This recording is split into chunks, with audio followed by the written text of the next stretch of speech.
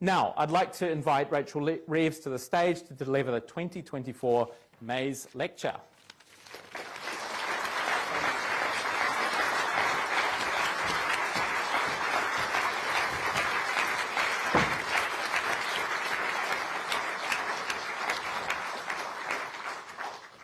Thank you very much, Andre.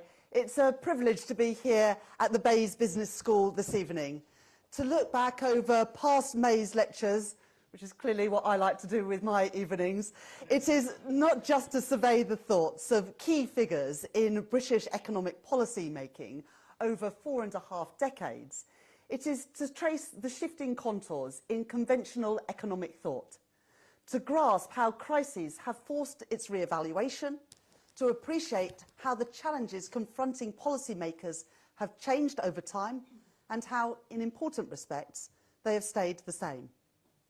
When the Governor of the Bank of England, Gordon Richardson, delivered the very first Mais lecture in February 1978, describing an historical juncture when the conventional methods of economic policy are being tested, he spoke in the context of a Britain plagued by high inflation, rising unemployment, dysfunctional industrial relations, and recurrent balance of payments crises. A Britain wrecked by a sense of perpetual crisis and decline. What I want to argue today is that, as in the 1970s, we are in a moment of flux, in which old certainties about economic management have been found wanting. The economic mainstream is adapting, but a new political consensus is yet to cohere.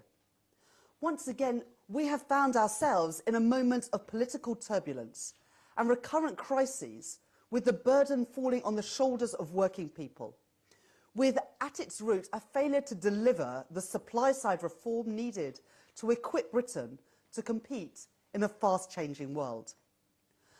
I suggest that the answer today is an economic approach which recognises how our world has changed, building growth on strong and secure foundations, with active government guided by 3 imperatives.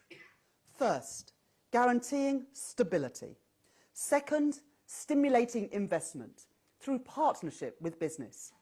And third, reform, to unlock the contribution of working people and the untapped potential throughout our economy.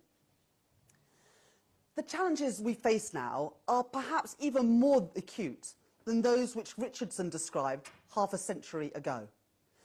The central challenge is our growth performance. Last month, the Office for National Statistics confirmed that the UK entered recession at the end of last year. But this is just the latest chapter in a longer story of economic decline. Since 2010, Britain's GDP performance has hovered in the bottom third of 38 OECD economies. To put it into perspective, if the UK economy had grown at the OECD average this last decade, our economy would be £140 billion larger today.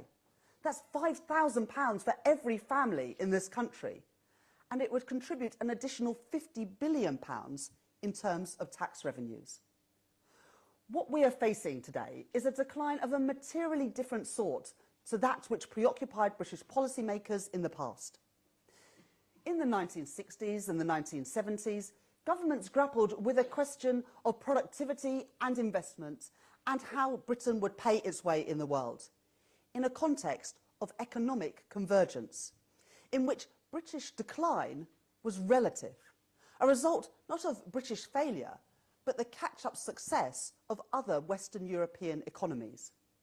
Today, as the historian Adam Tooze suggests, we are at a moment of deconvergence, trailing and falling further behind our competitors. This has had serious consequences for living standards, with real household disposable incomes set to be lower at the end of this Parliament than they were at the beginning. Today, the average British family is 10% worse off than their French counterparts, and a full 20% worse off than our German counterparts. At root, productivity remains the key medium-term determinant of wages. It is the collapse in our productivity growth which explains wage stagnation. What is demanded is a fundamental course correction. The stakes have rarely been higher, not only for the living standards of working people, not only for Britain's competitiveness in a fast-changing world, though both are at stake, but also for the health of our democracy. As Joan Robinson understood when she wrote 60 years ago, economics is not just about quantitative models and abstract theory. It is about values, rooted in political, philosophical and moral questions about human nature and the good society. Robinson's thinking finds powerful echoes today. In Mark Carney's warning that economic policy making has become detached from values broader than those of competition and efficiency, even while competitiveness and efficiency deteriorate. And as the Australian Treasurer, Jim Chalmers, calls for a values-based capitalism. The political economist Karl Polanyi, who came to Britain from Austria as fascism rose in the 1930s, wrote of the tendency of market economies that become disembedded from their societies to undermine the conditions for growth and provoke powerful counter-movements of both left and right. Polanyi's insights remain prescient because when mainstream politics cannot offer the answers to our predicament, when vast swathes of our country feel written out of our national story, when hope for the future is allowed to wither and decline becomes a self-fulfilling prophecy, then we know the result. We see it all across the world. The rise of populists who offer not answers, but recriminations.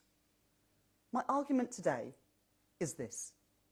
A new model of economic management is needed because a model based on the pursuit of narrow-based, narrowly shared growth with ever-diminishing returns cannot produce adequate returns in growth and living standards, and nor can it command democratic consent. I want to make this argument in three parts. First, to place our economic challenges in context. Second, to outline the contours of an alternative approach, an approach that builds growth on strong and secure foundations, the only viable strategy for growth in today's world. And third, to set out the pillars of that approach. There is no single cause for our present plight. Jonathan Haskell has demonstrated how our productivity slowdown in the 2010s was driven by a slowdown in total factor productivity.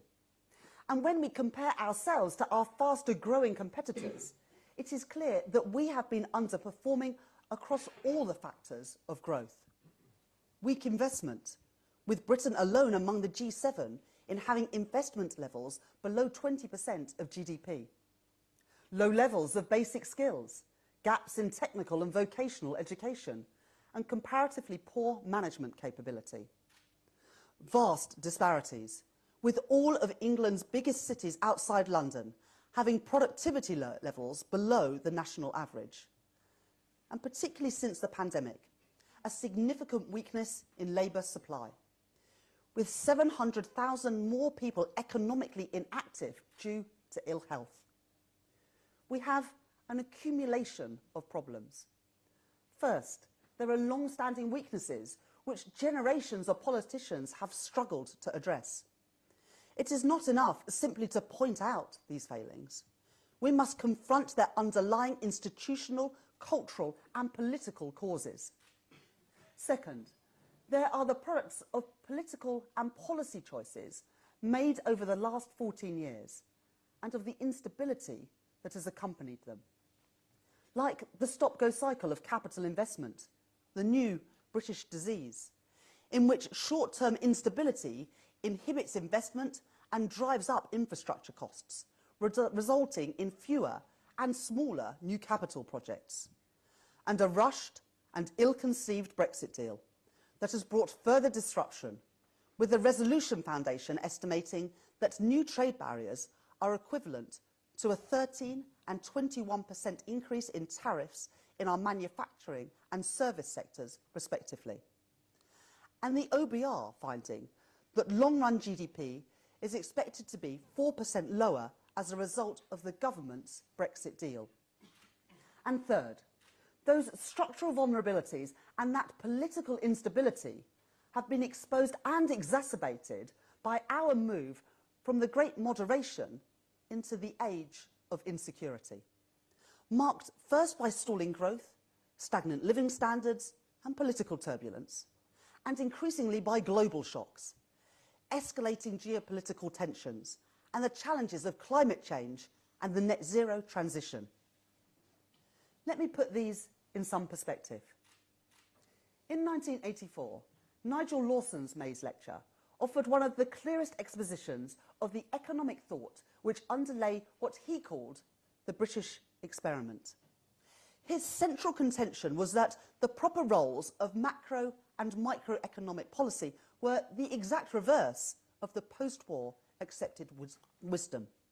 That the primary role of macroeconomic policy was not, as it had once been, the maintenance of full employment, but the control of inflation. Responsibility for growth and employment, then, in Lawson's formulation, was the responsibility of microeconomic policy. The reality is, Lawson failed to follow the logic of his own analysis, stoking an inflationary boom at the end of that decade, which was followed by a deep recession in the early 1990s. But today, it is evident that Lawson was wrong not only in application, but also in theory.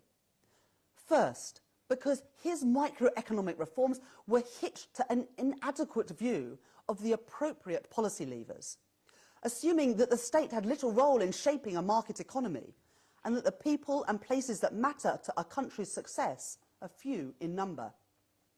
The outcome was an unprecedented surge in inequality between places and people, which endures today. The decline or disappearance of whole industries, leaving enduring social and economic costs and hollowing out our industrial strength. And crucially, diminishing returns to growth and productivity. But today, we can see the shortcomings in Lawson's analysis on the other side of the equation too. Because in a world that has been repeatedly shaken by supply-side shocks, it is inadequate to see the fight against inflation as a matter for macroeconomic policy alone. Our resilience in the face of shocks brings questions of microeconomic policy around energy security, our domestic productive capacity, and the strength of our supply chains to the fore in the fight against inflation. For a decade, the last Labour government offered stable politics alongside a stable economic environment. In New Labour's analysis, growth required, on the one hand, macroeconomic stability, and on the other, supply-side policies to enhance human capital and spur innovation. What followed was a decade of sustained economic growth, stability, and rising household incomes. Average household disposable income rose by 40%. 2 million children and 3 million pensioners were lifted from poverty. Public services were revitalised. But the analysis on which it was built was too narrow. Stability was a necessary but not a sufficient condition to generate private sector investment. An under-regulated financial sector could generate immense wealth, but it posed profound structural risks too. And globalisation and new technologies could widen as well as diminish inequality, disempower people as much as liberalise them, displace as well as create good work. Economic security was extended through a new minimum wage and tax credits, but our labour market remained characterised by too much instability. Despite sustained efforts to address our weaknesses in productivity and regional inequality, they persisted. And so too did the festering gap between large parts of our country and Westminster politics. Most of all, the great moderation could not last. And as the global financial crisis unfolded, these weaknesses were exposed. Since 2010, economic policymaking has been characterised by two major failings. First, austerity, and then instability. Austerity. The decision in the context of historically low interest rates and slack in the economy to sharply tighten fiscal policy.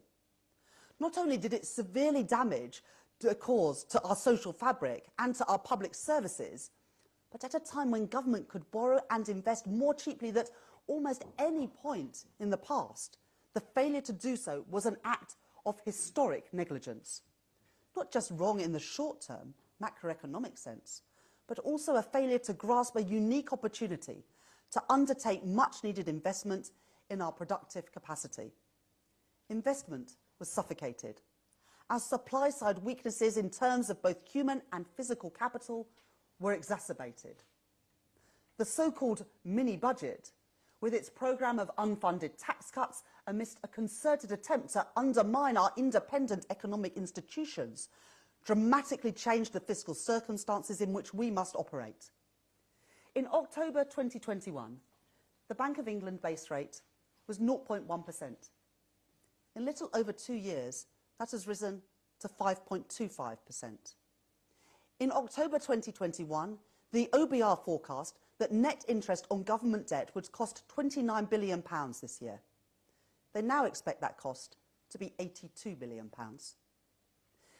These changed circumstances explain the decision that Keir Starmer, the Shadow Cabinet and myself recently reached over the scale of government spending attached to Labour's Green Prosperity Plan, to strike the necessary balance between the imperative of the energy transition and the real economic constraints that we face. Now, honestly, I don't want to make this a party political speech any more than you want me to, but nor would it be right or honest to downplay the impact of the upheavals of recent years. 5 Prime Ministers, 7 Chancellors, 12 plans for growth.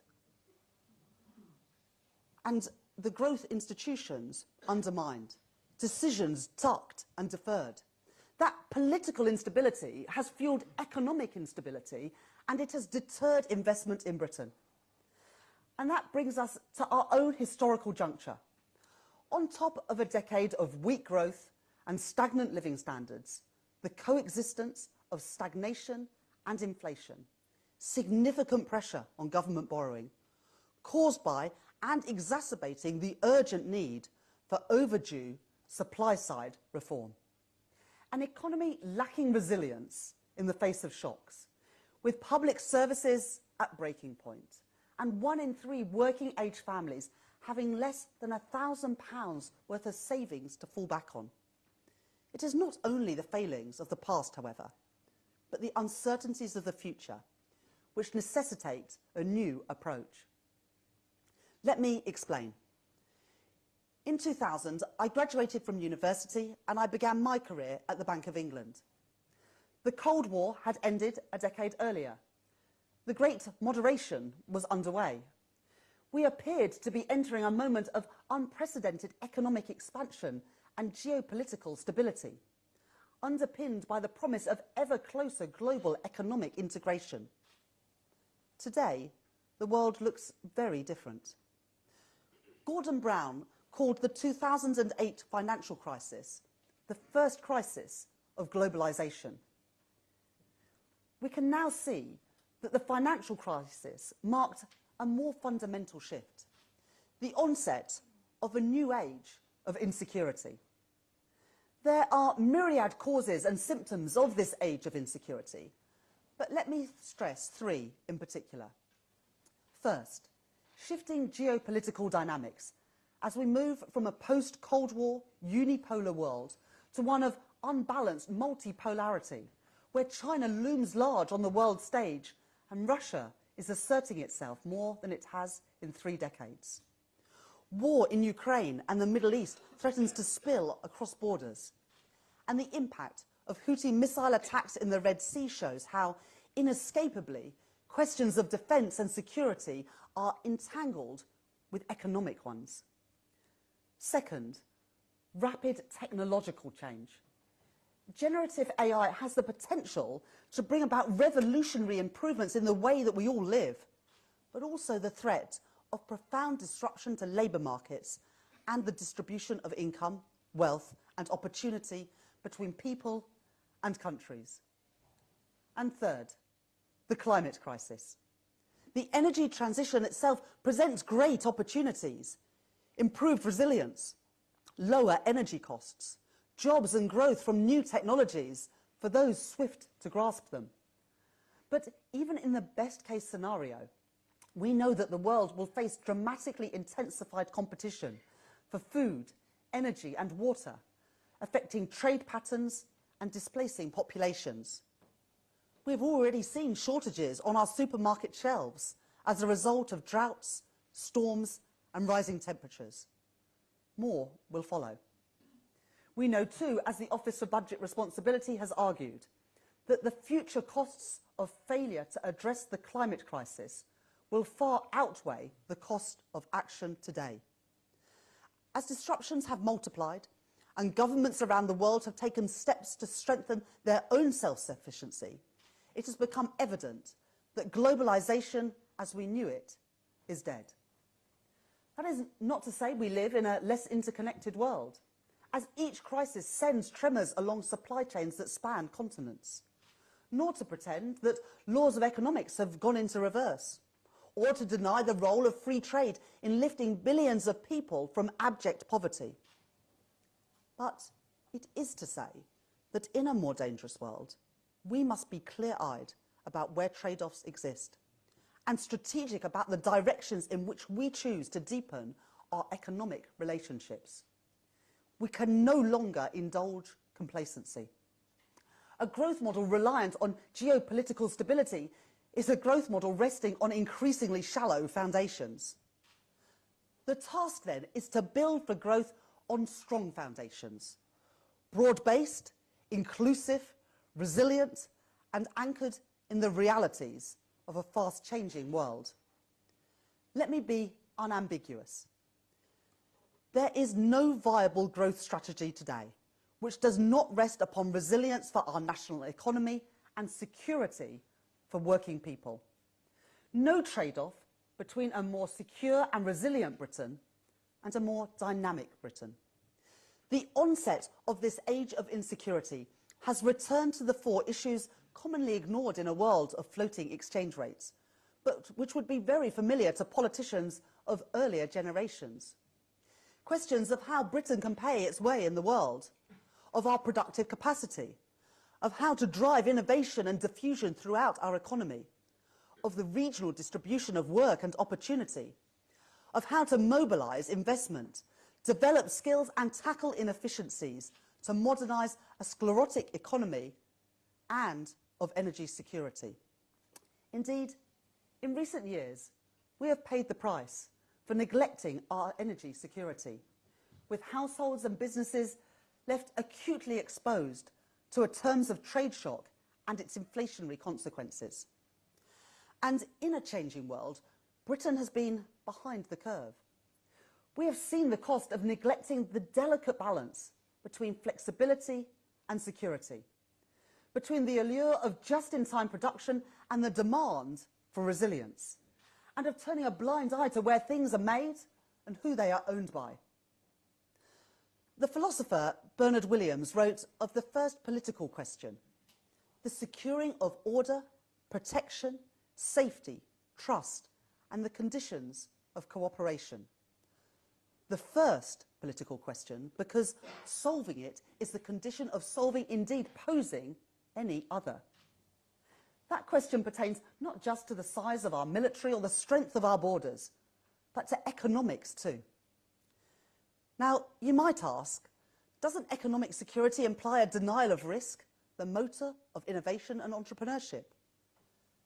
So let me say this. Without the promise of stability, how can business invest with confidence? Without security, how can we ask the entrepreneur to take the plunge and start a new business? Without security and a safety net to fall back on, how can we expect an ordinary person to retrain, take a new job, or change career? When change increasingly appears disruptive and the future darkly uncertain, there is a natural urge to recoil from change and seek shelter from the future altogether.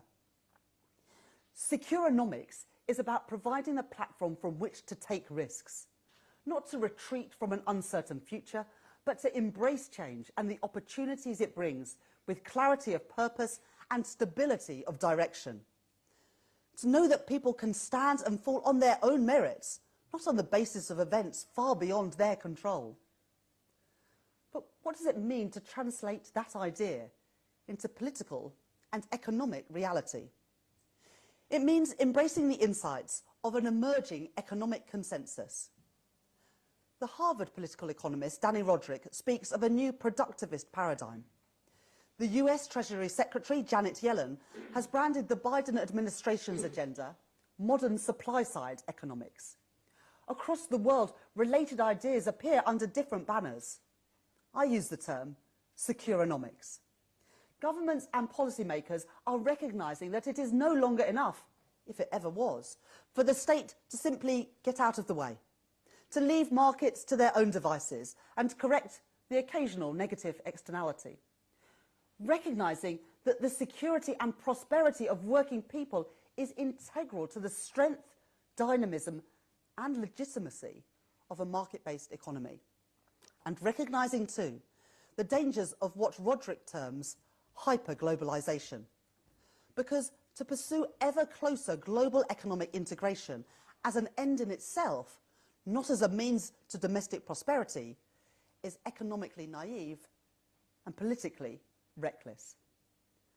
I know there will be some, perhaps even some of them in this room, who worry that this argument is to embrace protectionism and retreat from the world.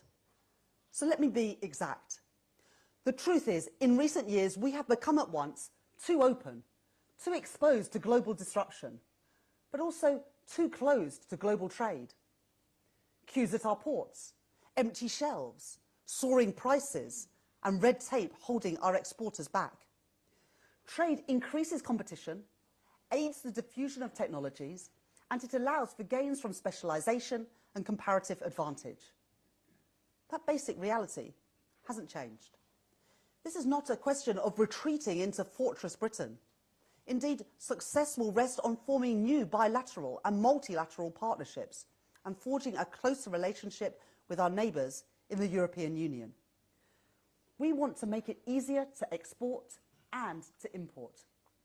But we must strike the appropriate balance between openness to global trade and resilience at home, acknowledging the centrality of trade to our prosperity and our competitiveness, and our supply of consumer goods, but appreciating that there must be red lines, things from which we should not rely on states whose interests conflict with our own.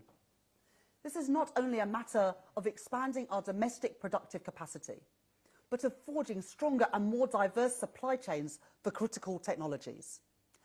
As other countries build up their own homegrown industries and forge new strategic partnerships, to prevaricate, to cling to old dogmas, is to fall behind. There is a political reality to this too, with populists and protectionists the world over offering false solutions to vast and complex problems. Then the only defence of an open society and a trading economy is an approach which tackles the grievances on which they prey at root. A new Washington consensus is now taking shape. I believe it is in our interest to embrace that consensus. But today, Britain is little more than a spectator. Our ability to embrace that consensus will depend on an active and a strategic state. Now, there are those who warn that to embrace the active state is a return to the big state, to the top-down, Whitehall knows best government of the past. So again, let me be precise about what I mean. The reality is we are already stumbling blindfolded into an era of a bigger state, the unavoidable corollary of sticking plaster politics, the inevitable response when disruption hits an economy with depleted resilience, inadequately prepared for shocks, its public services overstretched, its government unprepared. Securenomics advances not the big state, but the smart and strategic state. And to those who assume that industrial strategy amounts only to the state picking winners or picking losers and propping up uncompetitive industries, let me explain. This is to misunderstand what a modern industrial strategy looks like. It is not the crude model of the state directing industrial development and correcting externalities as seen from the centre, but instead an approach that recognises the informational and capacity constraints of government, working in genuine partnership with business to identify the barriers and opportunities that they face, working together to form an assessment of the industries which will be critical in determining our future, across our broad-based services strengths and our manufacturing specialisms, and being strategic about our real choices and our limits, accepting that the country, as the size of Britain, cannot excel at everything, acknowledging those in sectors in which we enjoy or have the potential to enjoy comparative advantage and can compete in a global marketplace. Those sectors where strategic concerns might shape our approach, and those sectors when we must rely on others. There are no easy answers, no quick fixes, and no shortcuts. What is demanded is a decade of national renewal, shaping the institutional architecture of the British economy in the direction of mission-led government, and the most central mission of all, to restore the economic growth establishing to meeting all of Labour's ambitions in government. And when I hear it questioned whether sustained growth of the sort that characterised our 20th century history is achievable, even whether it is desirable, when people ask, why do we focus on economic growth? It is because I believe two things. First, that it is through growth, and only through growth, that we can sustainably resource strong public services, raise living standards, and compete internationally. Growth ultimately is what generates higher living standards for families, raises incomes, lifts people out of poverty, and gives people more choices about how to live a good life. And second, that the idea of a trade-off between the strong economy and the good society is a mirage that belongs in the 1980s. I see Britain's potential everywhere I go, in our fantastic creative industries, our world-leading professional and financial service firms, and in pioneering work in general-purpose AI and other digital technologies, in life sciences and renewable energy happening right here in the UK. There is no one-size-fits-all approach. Different sectors have different needs and face different barriers. But if we can get the policy right, then the rewards are immense. That must begin with getting the institutional framework right and enshrining that core growth mission within our economic architecture. In 1997, the last Labour government established the Treasury's Enterprise and Growth Unit, squarely focused on driving economic growth.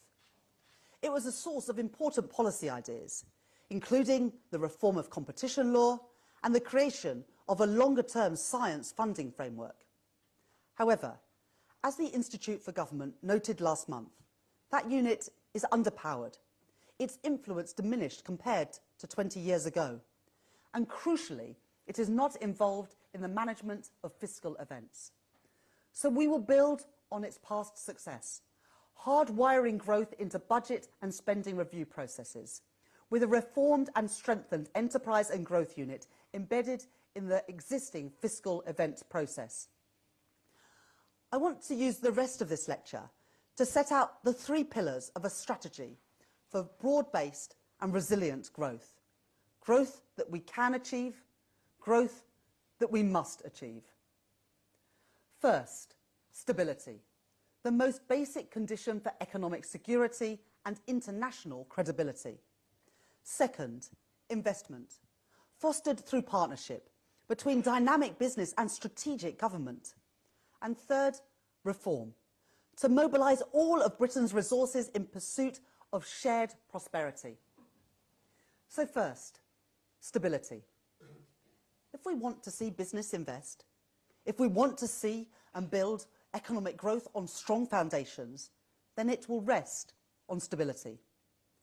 In a world of unparalleled complexity and uncertainty, it is institutions which can provide the stability of direction, coordination, and appropriate incentives for sustained economic success.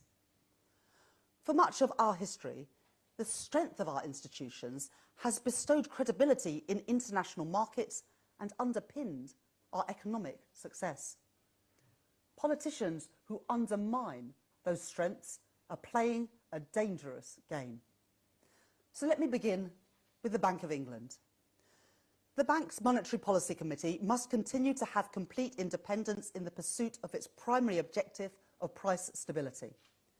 And just so there is no doubt about this, a Labour government will retain the 2% inflation target. While the Financial Policy Committee will continue with its core objective of financial stability.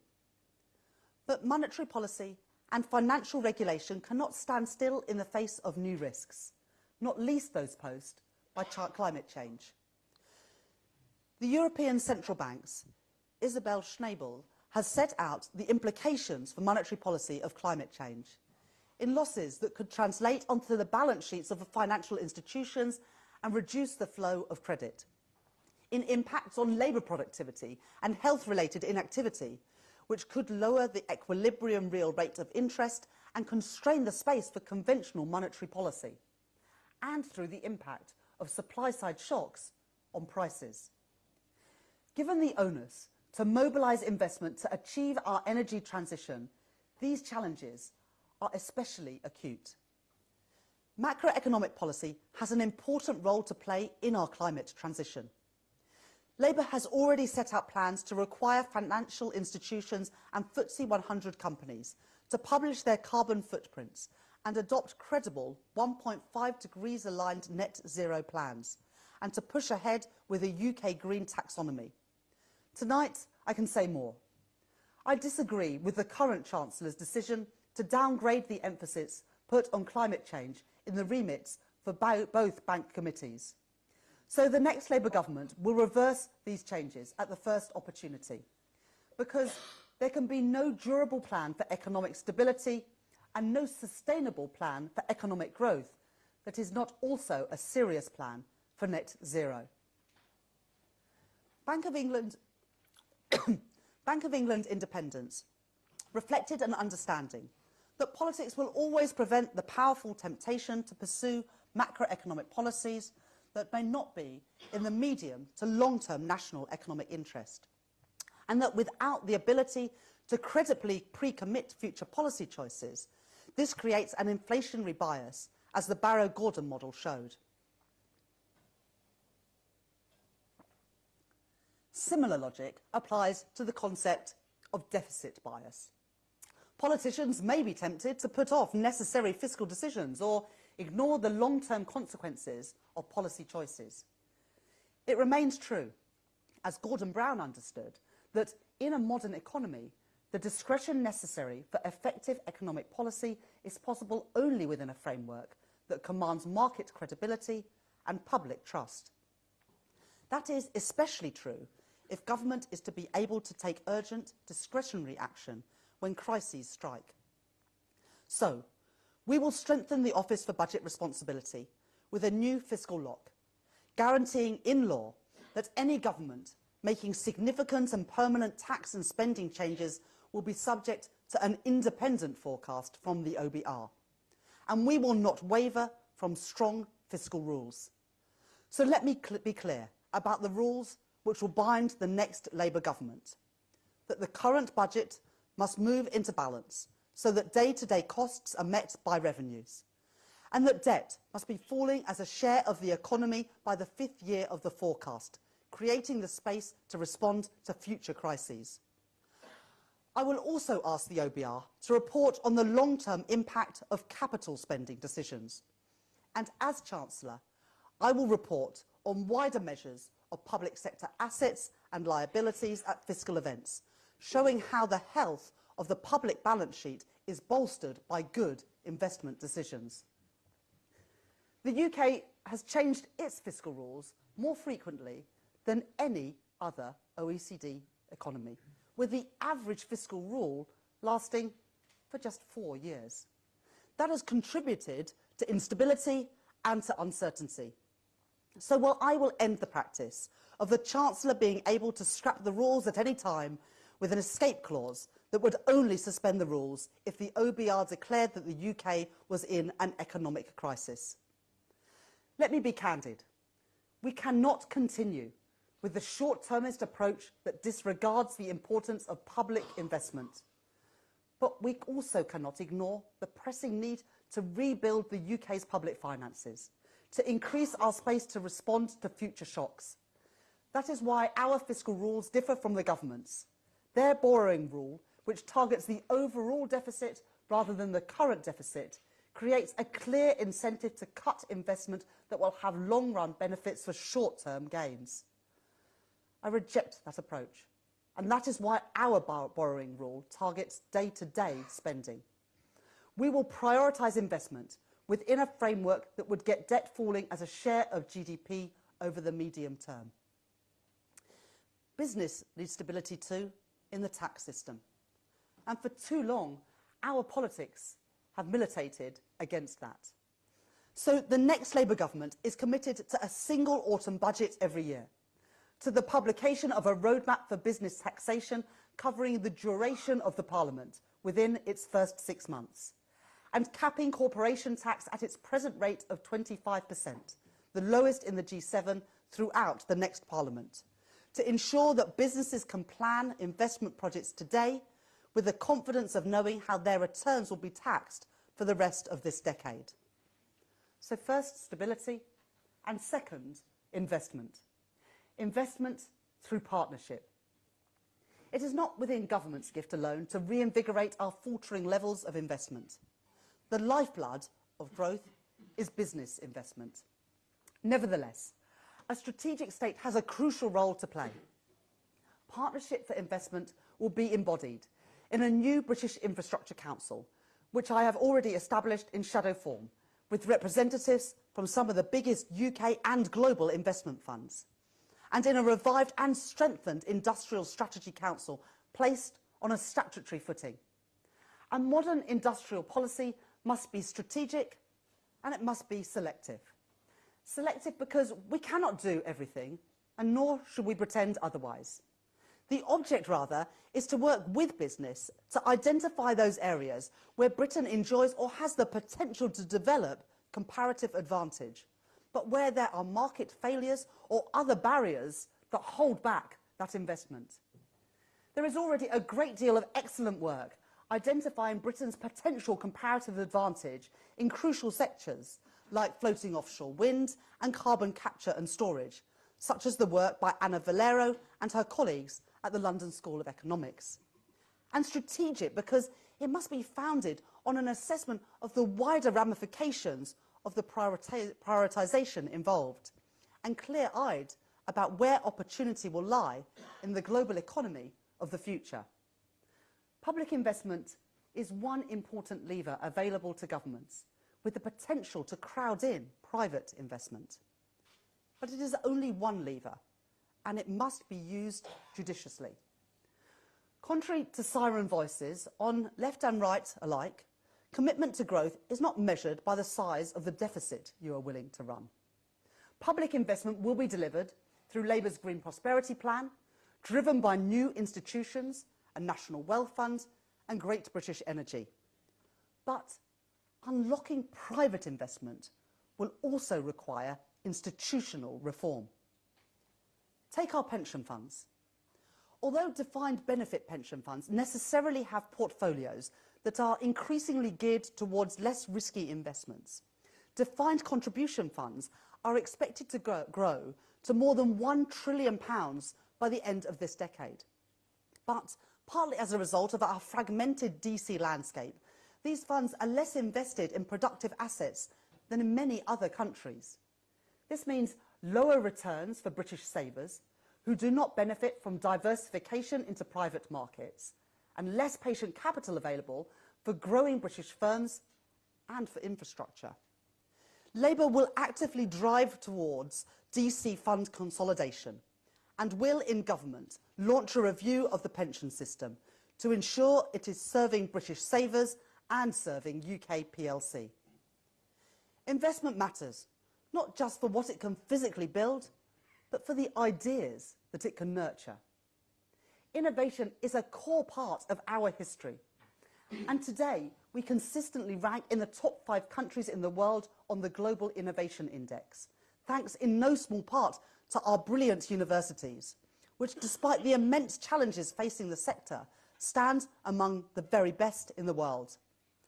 And we are at the forefront of global innovation in sectors ranging from life sciences to AI and tech to net zero technologies. But innovation must be nourished with reliable sources of funding and innovators supported to translate brilliant ideas into commercial reality. So Labour will end the practice of 1 to 3 year funding cycles for key R&D institutions, giving them instead 10-year budgets to allow for meaningful partnership with industry to keep the UK at the forefront of global innovation. And we will work with our universities to make sure spin-outs can attract private capital as they seek to grow. Of course, if we want to boost our national productivity and wages with it, we should focus not only on those frontier firms, but also on incremental gains driven by the diffusion of new technologies and best practice across the long tail of firms behind the productivity frontier. Because a strong economy cannot rely only on the contribution of the few firms at the leading edge. Which brings me to my third and final pillar for growth: reform. Reform of our planning system, our public services, our labour market and our system of government, guided by the understanding that growth and competitiveness in the 2020s and beyond will rest on contribution, mobilising all of our resources, the human potential found in every town and in every city, to break free from a vicious cycle in which inequality widens while growth stutters, towards a virtuous circle in which working people play their part in building prosperity and feel its benefits. Let me start with our planning system, the single greatest obstacle to our economic success.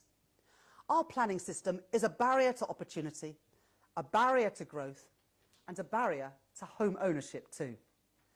Planning dysfunction means that land is costly and inefficiently used, making the cost of building infrastructure in the UK significantly higher than in most developed economies, meaning higher energy prices, poorer transport, and inadequate digital connectivity.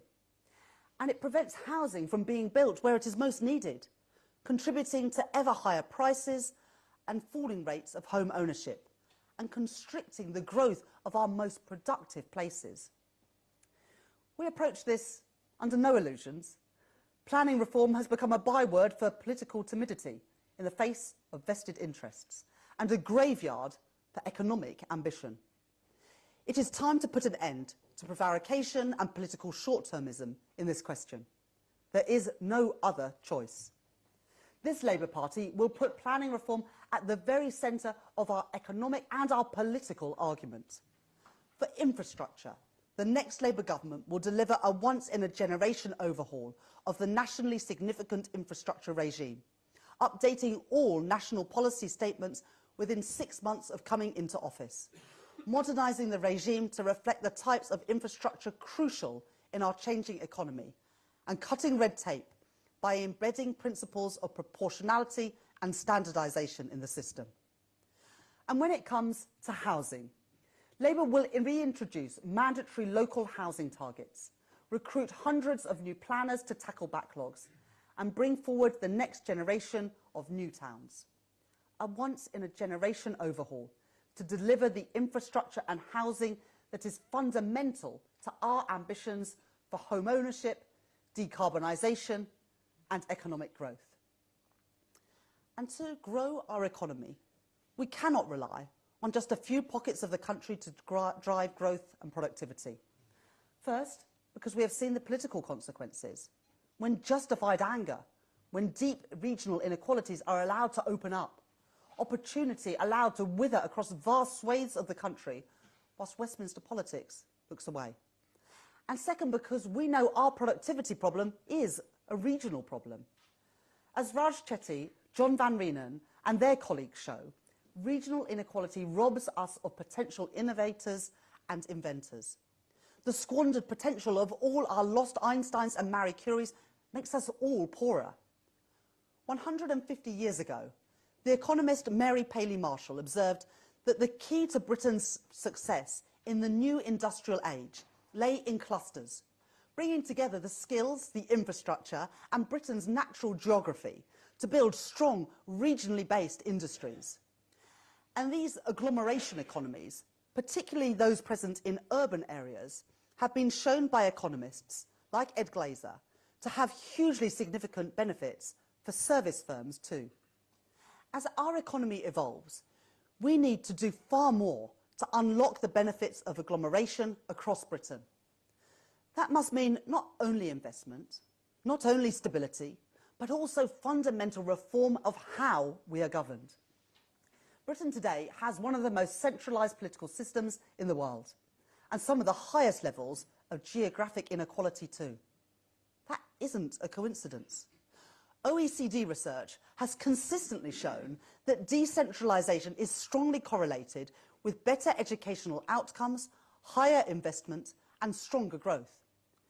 As with a modern approach to industrial strategy, which recognises the informational limits to government acting alone, so too do we know that local and regional leaders and government often possess better information about their local economies and more developed capacity for working with local businesses and institutions.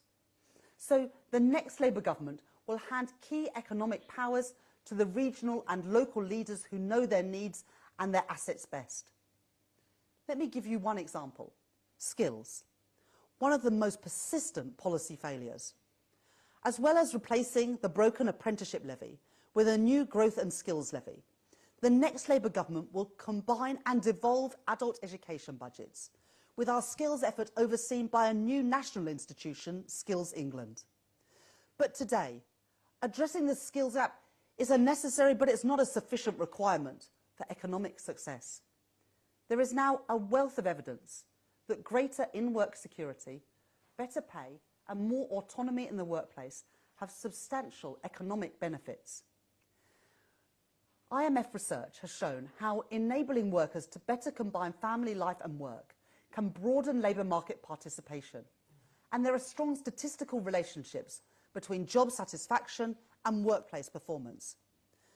That is what I mean when I say that this is an economic agenda that is proudly pro-worker and pro-business, that to see the relationship as zero-sum is to leave both poorer. That understanding lies behind Labour's commitment to a genuine living wage and to a new deal for working people. The UK labour market is one of the most flexible amongst advanced economies, with hiring and firing relatively easy and a low floor of basic statutory rights. This can serve to reduce the risk of taking on new staff, the risk of poor matches, and allow firms to respond more easily to economic cycles. But flexibility is too often manifested as insecurity, corrosive of individuals' physical and mental health, their ability to plan ahead, and the time they are able to spend with loved ones. And the reality is that the one-sided flexibility we now have is not enough on its own to ensure labour markets have the dynamism needed to power growth. What is crucial is that over time, workers move to higher productivity firms and higher productivity sectors. This is how workers get higher wages and how our economy becomes more productive. Workers who move jobs typically see their pay rise by 4 percentage points more than those who do not. But at present, this is not happening enough. The proportion of workers switching job each quarter fell by 25% between 2000 and 2019. The status quo serves neither workers nor businesses. As the Resolution Foundation have argued, the missing ingredient is empowered workers, willing and able to take risks. Labour's changes will address this with flexibility that works both ways, giving the workers the security they need to change jobs. I want to be clear here about Labour's plans, because I know that many in business will have questions. We will guarantee basic rights from day one: protection from unfair dismissal, sick pay and parental leave. But this will not prevent fair dismissal, and we will ensure that businesses can still operate probationary periods with processes for letting go of new hires. We will ban exploitative zero-hour contracts by giving all workers the right to a contract that reflects the number of hours they regularly work, based on a 12-week reference period.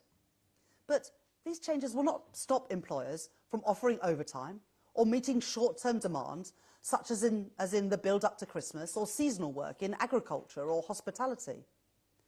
And on trade union legislation, we will reverse changes since 2010 that have done nothing to prevent the worst period of disruption since the 1980s, but instead have contributed to a conflictual, scorched earth approach that has only stood in the way of productive negotiation.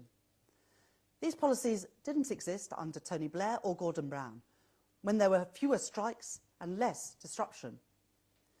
We will work with business as we deliver these important policies. And an economy built on contribution of the many means recognising that we don't just need growth to fund strong public services. We need strong public services to support economic growth, including a serious plan to get the long-term sick let down by ballooning NHS waiting lists, failing mental health support, an inflexible welfare state, and inadequate employment support back to work. We will swiftly implement the plans we have already set out for an urgent resource injection into our public services, to cut NHS waiting lists, tackle the crisis in dentistry, transform mental health services, recruit and retain teachers, and provide breakfast clubs in every primary school. And if we are to build an economy founded on contribution, we must also think more expansively about the work that we value, recognising that even the most dynamic of industries must rest on the foundations provided not only by businesses at the frontier, but what I call the everyday economy of retail, care, transport, delivery workers, utilities and more. High employment sectors, but sectors that are too often characterised by insecurity and low pay. That means again that the concerns of industrial policy in pursuit of resilience and broad-based growth should not stop at the high productivity frontier.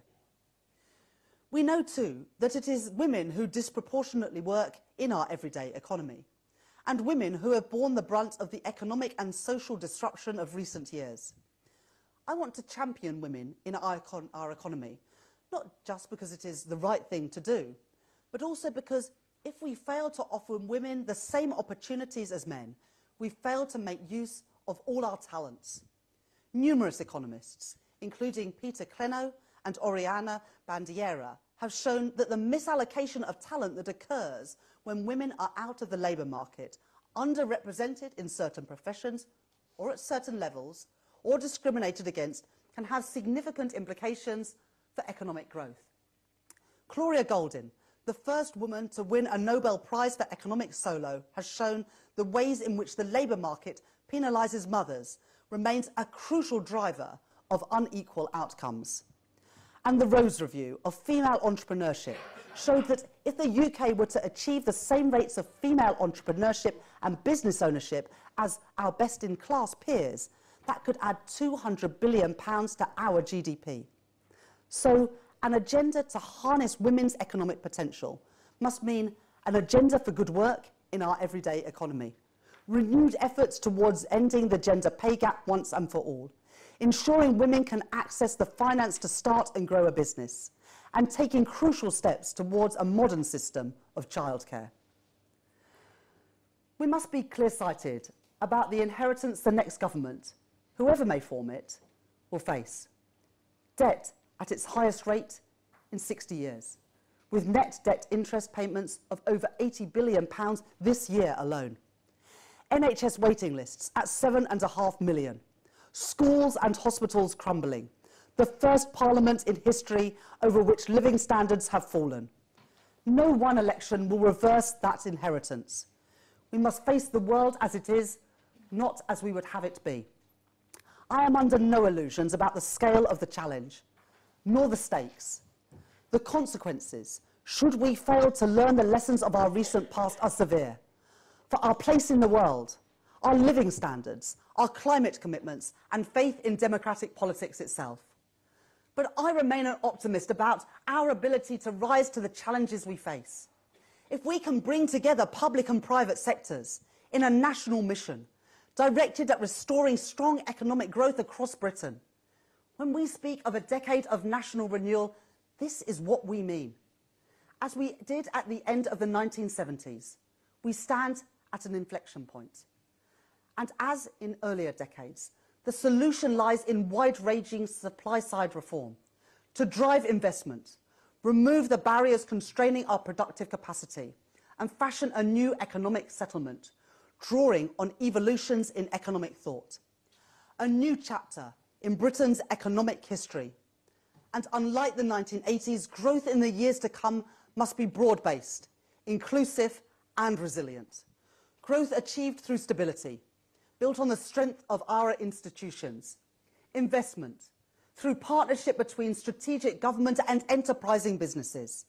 And reform of our planning system, our public services, our labour market and our democracy. In the face of a more unstable world, the task is not only to recognise the acute risks, but also to identify the huge opportunities, to reject managed decline, renew our common purpose, and rebuild growth on strong and secure foundations. Thank you very much.